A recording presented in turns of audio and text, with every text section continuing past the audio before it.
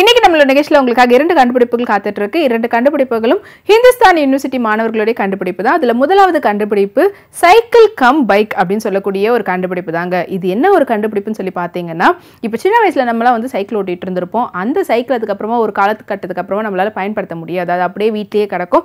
நம்மளுக்கு அடுத்தபடியே வேற யாராவது சிஸ்டர்ஸ் பிரதர்ஸ் யாராவது இருந்தாங்க அவங்க யூஸ் பண்ணலாம். அவங்களும் யூஸ் பண்ணலன்னா அது அப்படியே துருப்பிடிச்சு போற மாதிரி இருக்கும். ஆனா அந்த மாதிரி வேஸ்டா போகாம அந்த சைக்கிளை வச்சு ஒரு மினி பைக் வந்து கண்டுபிடிச்சிருக்காங்க. ஸோ சைக்கிள்கான எக்யூப்மெண்ட்லேயே இன்னும் எக்ஸ்ட்ராவாக ஆடட் இன்ஜின் இந்த மாதிரியான ஒரு சில விஷயங்கள் மட்டும் ஆட் பண்ணி ஒரு பைக் வந்து ஆல்மோஸ்ட் 70 கிலோமீட்டர் ஸ்பீடில் போகிற அளவுக்கு ஒரு மினி பைக்கை சைக்கிளில் இருந்து கண்டுபிடிச்சிருக்காங்க இந்த மாணவர். அண்ட் அது மட்டும் இல்லாமல் நீங்கள் சைக்கிளாகவும் யூஸ் பண்ணிக்கலாம், அதே சமயத்தில் ஒரு பைக்காகவும் யூஸ் பண்ணுற மாதிரி 2-in-1 பர்பஸில் இவங்க வந்து கண்டுபிடிச்சிருக்காங்க. அந்த கண்டுபிடிப்பை பற்றி விவரமாக சொல்கிறதுக்காக மாணவர் காத்துட்டு இருக்காங்க. வாங்க பார்க்கலாம்.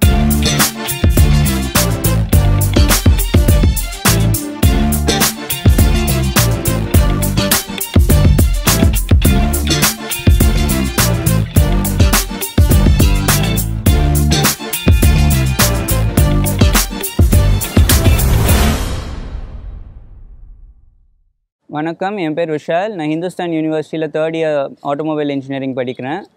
இது வந்து நான் செஞ்ச சைக்கிள். இதில் வந்து இன்ஜின் ஃபிட் பண்ணி ஒரு மோட்டரைஸ் பைசைக்கிளாக நான் பண்ணியிருக்கிறேன். நான் யூஸ் பண்ணது வந்து டிவிஎஸ் சாம்போட இன்ஜின். இது வந்து மல்டிபர்பஸாக யூஸ் பண்ணி, அதாவது நீங்கள் பெட்ரோல் தீர்ந்து போச்சுன்னா நீங்கள் சைக்கிளாக யூஸ் பண்ணிக்கலாம். அப்படி இல்லைன்னா நீங்கள் ரொம்ப தூரமாக போகிறீங்கன்னா இதை இன்ஜின் ஸ்டார்ட் பண்ணிவிட்டு கூட நீங்கள் போகலாம். இது வந்து நிறைய பேர் யூஸ் பண்ணலாம். ஆக்சுவலி சில பேர் கடைக்கெல்லாம் போகிறதுக்கு வரத்துக்கு ரொம்ப காம்பேக்டாக இருக்கிறதால எங்கே வேணால் பார்க் பண்ணிக்கலாம். நீங்கள் ஸ்பீடு வந்து அரௌண்ட் 70 km/h போகும். நீங்கள் மேக்ஸிமம் லிமிட்ஸ்க்கு போகிறீங்கன்னா mileage will be around 40 to 50 km ஒரு லிட்டருக்கு உங்களுக்கு தரும். ஸோ இது வந்து சில ஓல்ட் பீப்புள் இல்லைன்னா சின்ன ஸ்கூல் பசங்க வந்து டியூஷன் போகிறாங்க, அதெல்லாம் அவங்க யூஸ் பண்ணிக்கலாம். ஏன்னா இந்த வண்டிக்கு வந்து லீகலாக உங்களுக்கு லைசன்ஸ் தேவைப்படாது. ஏன்னா பிலோ 50cc வண்டிங்களுக்கு லைசன்ஸ் தேவைப்படாது. இது வந்து டிவிஎஸ் சாம்போட இன்ஜினால் 49.5cc. ஸோ நீங்கள் டிவிஎஸ் சாம்போட இன்ஜின்னு சொன்னீங்கன்னா 50cc லைசன்ஸ் கேட்க மாட்டாங்க. அதே மாதிரி சைக்கிளுக்கு பார்த்தீங்கன்னா இன்சூரன்ஸ் டேக்ஸ் எதுவுமே கிடையாது.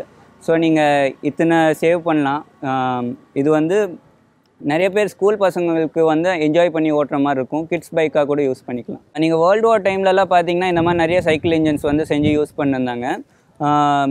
பிஎஸ்எஃப் பவர் வீல், அதே மாதிரி எக்ஸல்சியா, இதெல்லாம் வந்து சைக்கிள் இன்ஜின்ஸ் இந்த மாதிரி சின்ன காம்பேக்ட் பைக் செஞ்சு யூஸ் பண்ணியிருந்தாங்க.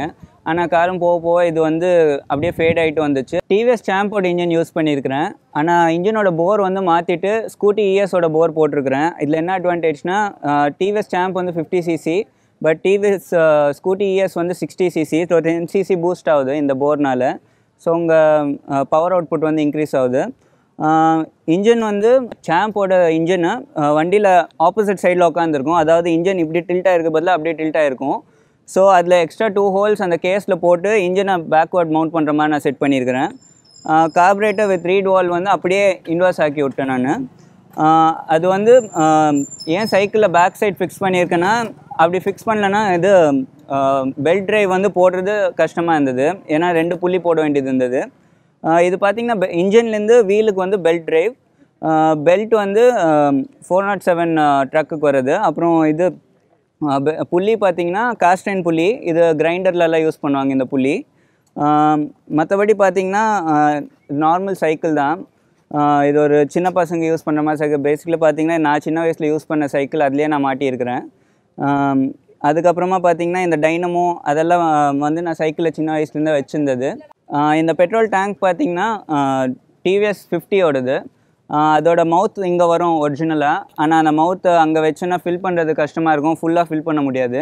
ஸோ அதை கட் ஓப்பன் பண்ணிவிட்டு இங்கே வெல்ட் பண்ணியிருக்கிறேன். அதே மாதிரி அந்த சைடு ஃபியூல் அவுட்புட் கூட கீழ் சைடு வெல்ட் பண்ணியிருக்கிறேன். இது வந்து சைக்கிள் ஏர் பம்ப். இன்கேஸ் நீங்கள் எங்கேயாவது போய் காற்று குறைஞ்சிடுச்சுன்னா நீங்கள் அந்த பம்ப் வச்சு ஏர் ஃபில் பண்ணிக்கலாம். இந்த லைட் வந்து இன்ஜின்லேருந்து வந்த கரண்ட்டில் எரியுது. இந்த லைட் வந்து டைனமோலேருந்து எரியுது. இந்த புள்ளி பார்த்திங்கன்னா மாவு கிரைண்டருக்கு வர புள்ளி. அது வந்து வீலில் செட் பண்ணியிருக்கிறேன் நான். இங்கேருந்து வர பெல்ட் மூலியமாக இன்ஜின் வர பவர். இதுக்குள்ளே பார்த்திங்கன்னா கிளச் சிஸ்டம் இருக்குது, சென்ட்ரிஃபியூகல் கிளச். அது பின்னாடி பார்த்திங்கன்னா புள்ளி இருக்கும். அந்த புள்ளியிலேருந்து வீலுக்கு பவர் டிரான்ஸ்போர்ட் பண்ணுறது நான் பெல்ட் மூலியமாக பண்ணியிருக்கிறேன். அதுக்கு வந்து நான் மாவு கிரைண்டருக்கு வர புள்ளி யூஸ் பண்ணியிருக்கிறேங்க.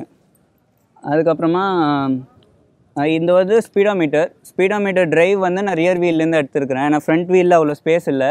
இதில் கண்ட்ரோல்ஸ் பார்த்தீங்கன்னா நார்மல் சைக்கிள் பிரேக் தான் யூஸ் பண்ணிக்கிறேன். ஸோ பிரேக்ஸ் அவ்வளோ எஃபிஷியன்ட் கிடையாது. இந்த இதில் பார்த்தீங்கன்னா இது ஃப்ரண்ட் பிரேக், இது rear break.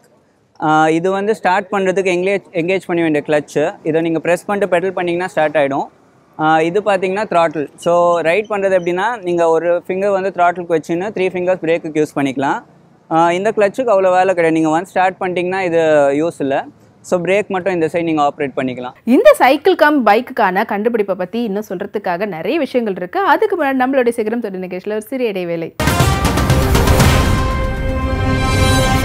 Welcome back to சிகரம் தொடு. நம்ம பார்த்துக்கிட்டு இருந்த சைக்கிள் கம் பைக்கினுடைய கண்டுபிடிப்பை பற்றி இன்னும் விவரமாக சொல்கிறதுக்காக மாணவர்கள் காத்துட்டு இருக்கிறாங்க. வாங்க பார்க்கலாம்.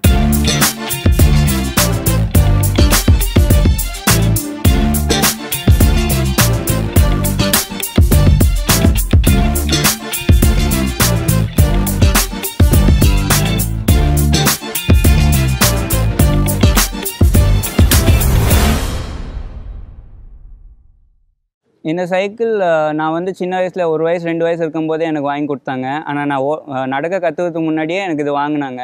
ஸோ அப்போத்துலேருந்து வச்சுருக்கிறது ஆல்மோஸ்ட் என்னோடய வயசு தான். எனக்கு 20 வயசு, இந்த சைக்கிளுக்கும் 20 வயசுலாம். ஸோ இது பார்த்திங்கன்னா ஒரு நார்மல் சைக்கிளுக்கு ஒரு இன்ஜின் செட் பண்ணிங்கன்னா அந்த சைக்கிள் டிசைன் பண்ணியிருக்கிறது வந்து பார்த்திங்கன்னா இந்த சின்ன பசங்களுக்கு, அதாவது ஒரு 30 to 40 கிலோஸ் வெயிட்டுக்காக. ஸோ நான் வந்து ஒரு 50 கிலோஸ் 55 கிலோஸ் நான் இதை ஓட்டணுன்னா அதுக்கு தகுந்த மாதிரி கொஞ்சம் மாடிஃபிகேஷன்ஸ் பண்ண வேண்டியது இருக்கும். அதாவது சைக்கிளோட பேரிங்ஸ் இதெல்லாம் வந்து சின்ன பசங்க ஓட்டுறது தான் டிசைன் பண்ணியிருப்பாங்க. இது வந்து 20 ஸ்போக்ஸ் வீல் அந்த மாதிரிலாம் இருக்கும். ஸோ நீங்கள் ஹெவி டியூட்டி காம்பனன்ட்ஸ் யூஸ் பண்ணோன்னா ஆல்மோஸ்ட் டோட்டல் டிசைன் நீங்கள் மாற்றுற மாதிரி இருக்கும். இந்த ஆக்சிலே பார்த்தீங்கன்னா நான் லேத்தில் கொடுத்து ரெடி பண்ணது. ஏன்னா சைக்கிள் ஆக்சில் வந்து அது லென்த் ஆல்மோஸ்ட் ஒரு 6 to 8 இன்ச்சஸ் தான் வரும். இது வந்து ஆல்மோஸ்ட் ஒரு 12 இன்ச்சஸ்க்கு நான் ஆக்சில் ரெடி பண்ணி தான் கட் பண்ணேன். அது சைஸ் எனக்கு தேவையான அளவுக்கு. அது இல்லாமல் இந்த சீட் கீழேருந்து நான் சப்போர்ட் கொடுத்துருக்குறேன், டேரெக்டாக ஆக்சலுக்கு லோட் போடுற மாதிரி.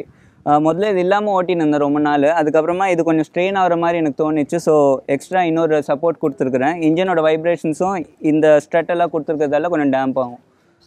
அதுக்கப்புறமா எக்ஸாஸ்ட் பார்த்தீங்கன்னா நான் வந்து இந்த பர்த்டேக்கெல்லாம் பாப்பர்ஸ் யூஸ் பண்ணுறாங்கல்ல, இந்த உள்ள கலர்ஸ் எல்லாம் போட்டு யூஸ் பண்ணுவாங்க பாப்பர்ஸு. அதுக்குள்ளே பார்த்தீங்கன்னா கேஸ் கேன் வரும். அந்த கேஸ் கேனை தான் நான் எக்ஸாஸ்ட்டாக மாடிஃபை பண்ணி யூஸ் பண்ணின்னு இருக்கிறேன். இந்த வண்டி நான் முடிகிற அளவு ஸ்க்ராப் காம்பனன்ட்ஸ் வச்சு தான் ரெடி பண்ணியிருக்கிறேன். இந்த இன்ஜின் நான் புதுப்பேட்டில் வாங்கினேன். இது ஒரு 600-700 ருபீஸ் வாங்கினேன். ஆனால் அதுக்கப்புறமா இன்ஜின் ரெடி பண்ணுறதுக்கு தான் நான் செலவு பண்ணேன். அதாவது செகண்ட் ஹேண்டில் போர் பிஸ்டன் எல்லாமே நான் சேஞ்ச் பண்ணேன். ஏன்னா அது ஓன் அவுட்டாக இருந்தது. அதுக்கப்புறமா இந்த சைக்கிள் பார்த்தீங்கன்னா 20 years ஓல்டு. நீங்கள் வந்து ரொம்ப வருஷம் எடுத்து வச்சுட்டு அதில் நான் செட் பண்ணணும்னு பண்ணியிருக்கிறேன். ஸோ அதுவும் எடுத்து வச்ச பார்ட்ஸ் தான் பண்ணுது. இந்த டேங்க் கூட நான் ஒரு 200-300 ருபீஸ் தான் வாங்கினேன். அதுக்கப்புறமா அந்த டேங்க்கு நான் அதுக்கு ஆல்ட்ரெல்லாம் பண்ண வேண்டியது இருந்தது. அதாவது இது மவுத் ஒரிஜினலாக இந்த பொசிஷனில் வரும். ஆனால் அங்கே வச்சிங்கன்னா நீங்கள் இந்த லெவலுக்கு மேலே ஃபில் பண்ண முடியாததால் நான் மேலே வச்சு இதை பிரேஸ் பண்ணியிருக்கிறேன். அதே மாதிரி அது அவுட்லெட் கூட அந்த சைடு அந்த மாதிரி வச்சு பிரேஸ் பண்ணியிருக்கிறேன். அதுக்கப்புறமா பார்த்தீங்கன்னா இந்த டைனமோ செட்டெல்லாம் ரொம்ப வருஷத்துக்கு இப்போலாம் கிடைக்கிறது இல்லை. இந்த டைனமோலாம் இந்த சைக்கிளோடு வந்தது அப்படியே வச்சுருக்கிறேன் நான். அதுக்கப்புறமா இந்த லைட் இதெல்லாம் கூட நீங்கள் செகண்ட் ஹேண்டில் வாங்கிக்கலாம். இந்த ஸ்பீடோமீட்டர் கூட செகண்ட் ஹேண்டில் வாங்கினது தான். ஸோ இந்த வண்டிக்காண்டி நீங்கள் புது பார்ட்ஸ் வாங்கி ஆல்ட்ரு பண்ண தேவை. நீங்கள் ஸ்க்ராப் யார்டுக்கு போனீங்கன்னா நிறைய பார்ட்ஸ் கிடைக்கும். ஸோ அதை வச்சு நீங்கள் உங்களோட ஓன் இன்னோவேஷன் யூஸ் பண்ணி இந்த மாதிரி யார் வேணால் பில்ட் பண்ண ஆரம்பிக்கலாம். ஆனால் only thing is first time நீங்கள் பண்ணுறீங்கன்னா உங்களுக்கு நிறைய செலவாகும். நீங்கள் நிறைய விஷயம் கற்றுப்பீங்க அதுலேருந்து.